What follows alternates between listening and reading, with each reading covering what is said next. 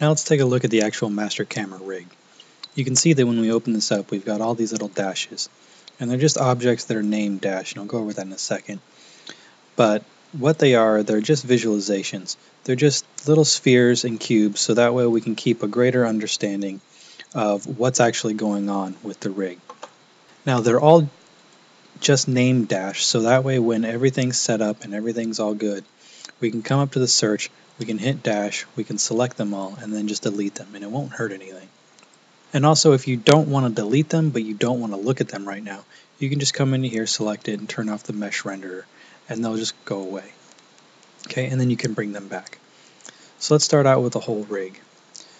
Part of the reason why we have these objects here is if you select the whole rig, the gizmo goes towards the center of all the objects combined, and that doesn't really help us understand what's going on. But if we select the dash, we can see that we have the origin point of the rig. So all these are set to the origin point of the objects that they're children of. So this lets us see, okay, the origin point of the whole rig, of the master camera rig, is right here represented by this sphere. Now the origin point of the rig goes to the origin point of the character. And we can see that the origin point of the character is at its waist. So when we click play, our origin point goes to the origin point of the character. And that is the reason that we have this location adjustment, which is right here. So let's grab the whole rig and let's move it up and set it right on top of our character. So we've got this location adjustment, and the location adjustment is set to the character's head. So if our origin point was at his feet, or our character was a different scale, we can take this location adjustment and move it wherever we want to.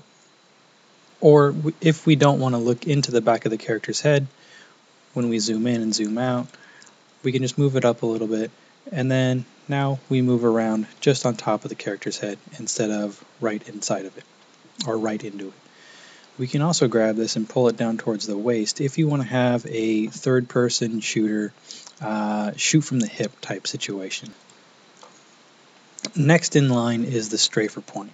So the strafer point, oh wait, let's grab this and let's move it back up to the head. The location object, the strafer point, and the rotation point all start out in the same spot. So the strafer point is the cube that moves back and forth. So when we come in here, okay, and when the strafer point moves back and forth, it takes the rotation point with it. Now if we zoom in here, we see that the strafer point is looking the same world direction, and then the rotation point is always facing the camera, or more likely the camera is always facing the same side of the face of the rotation point. So next we've got the scroller. Now the scroller is the part that actually moves in and out when we use the scroll wheel or when we collide with an object.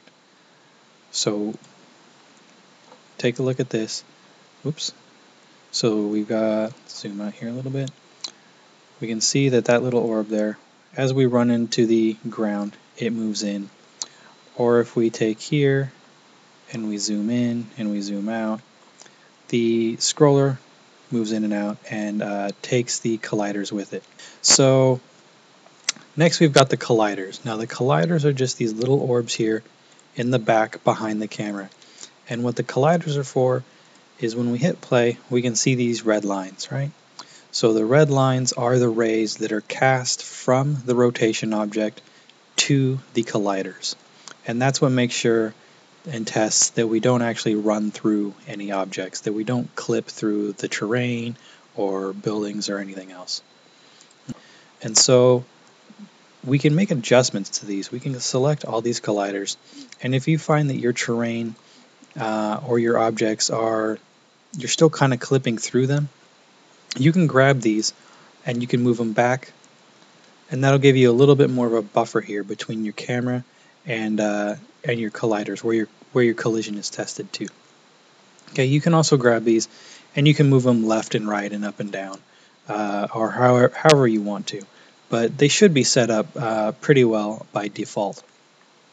So really the only things in the rig that you may need to adjust are the colliders and very likely the location adjustment if you're not using this default character. Okay, so that is the whole master camera rig and how everything works. I hope that it works well for you. I hope that it saves you some time so that way you can make your great games a little bit easier and a little bit faster.